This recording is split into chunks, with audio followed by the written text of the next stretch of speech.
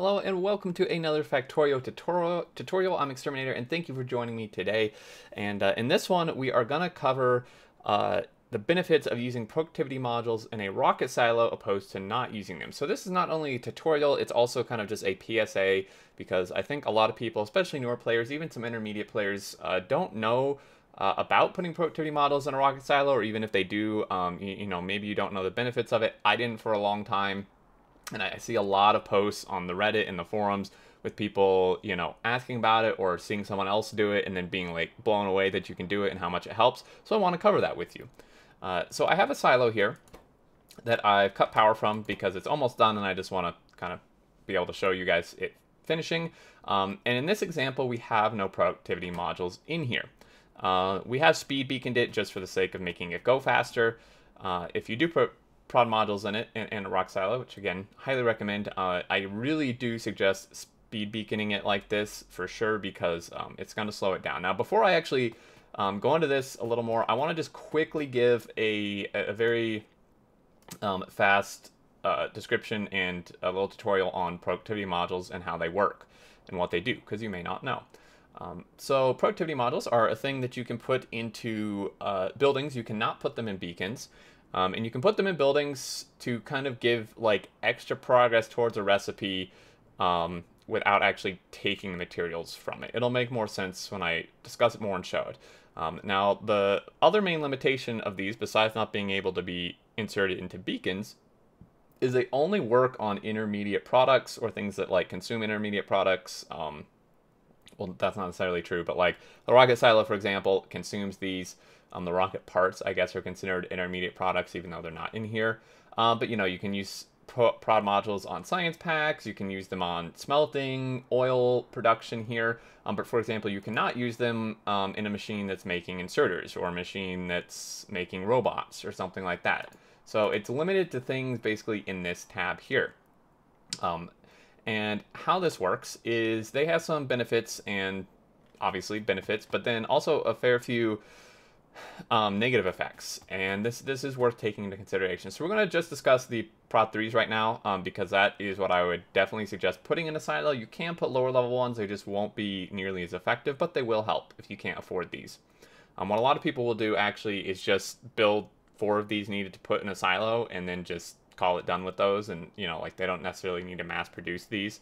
But let's look at these really quick. So they increase the energy consumption of the machine you put them in. You can see down there at the bottom, energy consumption plus 80%, and this is per module. They decrease the speed of the machine by 15%, and they increase the pollution outputs. So all these are worth considering, particularly the power consumption and the speed. But then it gives, the level 3 gives 10% productivity. So in the case of a silo where you can put 4 in them, there's 4 module slots here. That gives you a total of 40% productivity. Now there's a couple ways you can look at this. Whatever just is the easiest to understand. Basically, for every production cycle, you're getting 40% of another production cycle for free in this case, or 10% per module. Or you could look at it as if you're using like 40% less ingredients, I suppose. It'll make more sense once you see it, but this just basically gives you free progress towards production without actually taking materials for it. Okay, so this setup, I've not put prod models in here again because I want to show you without them. So we're going to lay this down here. This is just from the editor, the GD power source, and we're going to let this finish, and then we're going to look at our consumption statistics. That's the most reliable way to look at this. So we've built a rocket, no prod modules. The prod modules, by the way, do not work on the satellite. It's not like you get a free satellite or something, or anything like that. So that's just worth noting. But yeah, so this is finished. And if we pull up our production with P, and we look under, say, last 10 minutes, just to be safe, and we look under consumption, you can see we've consumed exactly 1,000 of all these parts. And that's a lot. That's expensive, especially if your base isn't super huge, you're new to the game, it's your first time doing a rocket. This is pretty expensive. 1,000 rocket fuel, 1,000 rocket control units, and 1,000 low density structures. And it's 1,000 because each one of these rocket parts takes 10, and you need 100 rocket parts. If we pull this up again, you'll see that we've produced 100 rocket parts. 100 times 10 is 1,000 of each. So that's a lot. without productivity. Okay, so there's that, and then you would launch the rocket and you'd be good there. Now if we go into this other save, so if we go into this save, I have put prod modules in this silo, and you can see here this little purple bar. So every time this progresses, this purple bar is progressing, and when this hits the end, this is giving us an extra product.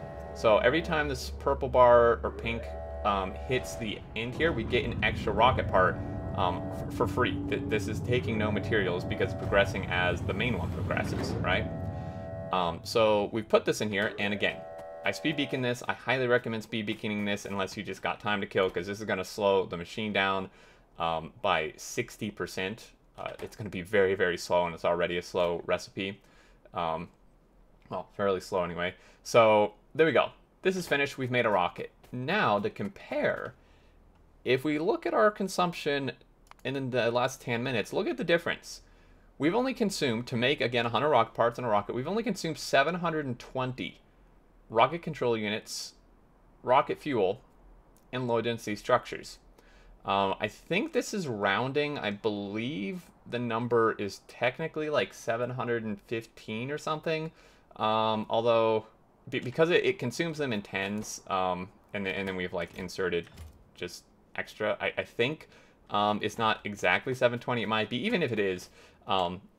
These are the hard numbers that were being shown in our consumption, and this is significant, guys. This is 280 less of each of these materials that you're consuming to make a rocket. And this, obviously, if you keep this in here, this works for every rocket. If you're launching multiple rockets, then the next one will be cheaper, and the next one, will be the same price, but it'll be cheaper than without using them. I know Pod 3 modules are expensive to make, but for just the cost of 4 of them, you're definitely saving more materials by having to produce 280 less of each of these.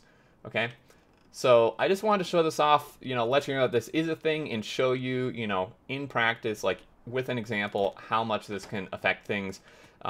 And this is huge. This is really, really huge. And of course, materials going to the beacons and the speed modules. These are not required. It's just without these, it's going to take a very long time to make the rocket. But if you just have a ton of time, then it really isn't an issue, and you can just not even bother with the beacons and speed modules. So there you go, guys. Hopefully that's helpful. If you didn't realize you could do this, then now you know, and hopefully this will help you if you haven't launched a rocket yet, or you have and you want to launch more. This is very, very beneficial to be putting these in here. Like I said, I would recommend level 3s. You can do any of these. I have sometimes put level 1s or 2s in here if I just simply cannot afford level 3s at the time, and it will help, obviously, but it is quite significantly less, because level 1s are 4% per module, and these are 6%, opposed to the 10% here. So it is quite a big jump, but still worth it, regardless of what level of prod module you put in there. And there you go, guys. That's going to do it. I hope you found this helpful. If you did, a like is much appreciated. If you're new to the channel, feel free to subscribe to keep up with all the content. And if you have any questions and thoughts, leave them down below in the comments. And until next time, I look forward to seeing you all, and do take care.